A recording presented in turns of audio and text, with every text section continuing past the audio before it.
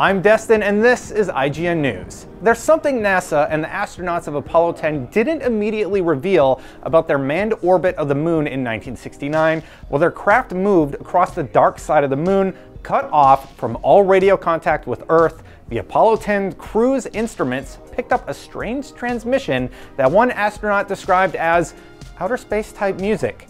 According to transcripts from the mission, which remained classified until 2008, the music unsettled the astronauts enough that they debated whether or not to even tell NASA. NASA recently released the actual tapes from the Apollo 10 mission, which will be featured in an upcoming episode of the show Aliens Explored. Just kidding, NASA Unexplained Files. One NASA technician explains how the so-called music could have been a result of radio interference between Apollo 10's lunar module and command module. Another astronaut, Al Worden of Apollo 15, spoke to Huffington Post about what the Apollo 10 astronauts could have heard, saying, "If you're behind the moon and hear some weird noise on your radio and you know you're blocked from the Earth, then what could you possibly think?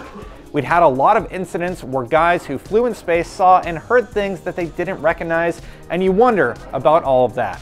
I have a very open mind about what could have happened." For more creepy space news, probably about aliens, stay tuned to IGN.